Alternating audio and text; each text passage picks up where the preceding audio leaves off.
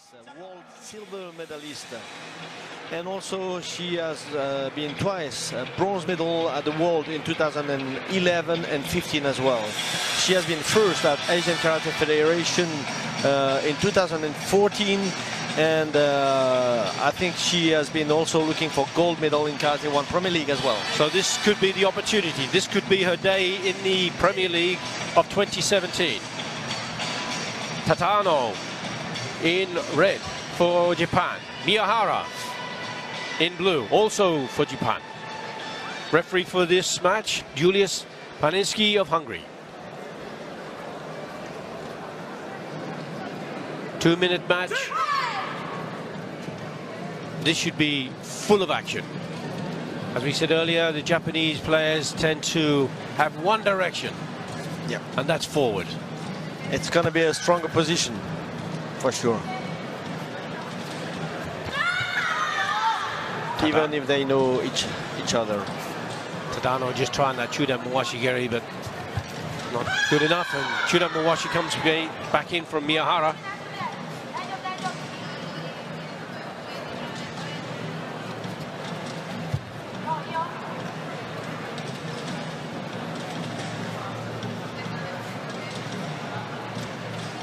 You just hear in the background the angle jumps of Japan.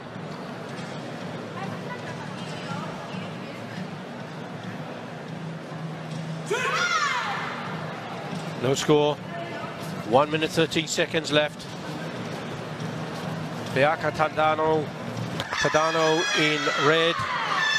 Miyahara in blue. We have a score for Yuko in favor of Miyahara, and she takes Senchu. Tadano has it all to do now. She has to score at least 2 points to win this match.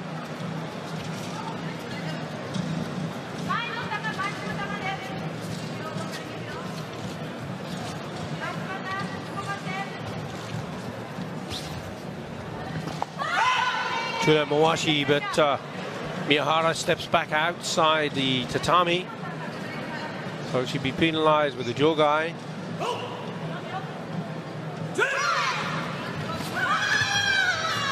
There was a fast Jodan punch from Tadano, but it just slipped past. Miyahara ducked it to the side, and again Jodan Zuki but the distance maybe was a little bit close.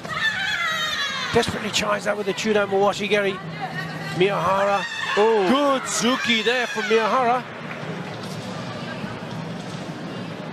She's taking full advantage of the fact that Tadano has to go forward, so she can pick her off as she comes in with that Zuki. Miyahara in blue, leading 2 points to 0, and she has Senchu. There's another Jodan Zuki from Miyahara.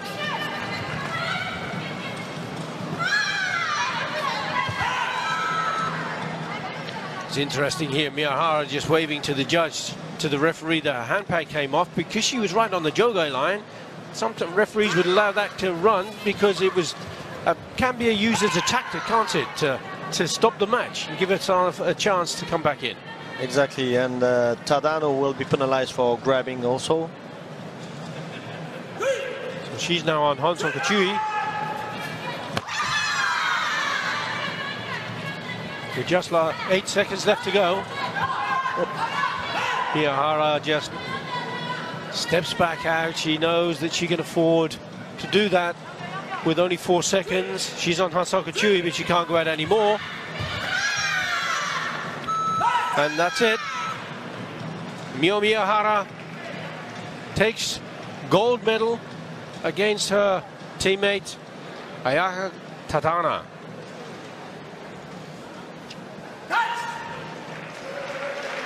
There was a video review. There's a video review gone in for. It'd be interesting because it would have to be a 3-point score for Tadano. If it's a 3-point score and it's successful, then they would win the match. She would win the match. I'm not so sure that's going to be the case. That's the only way she could win, if it is a 3-point score. And I think that was wishful thinking on behalf of the coach. It was well tried. Anyway, it was Yes. 1 second left, so she had to try anything, but it was too far for the kick. Yeah, exactly. Exactly.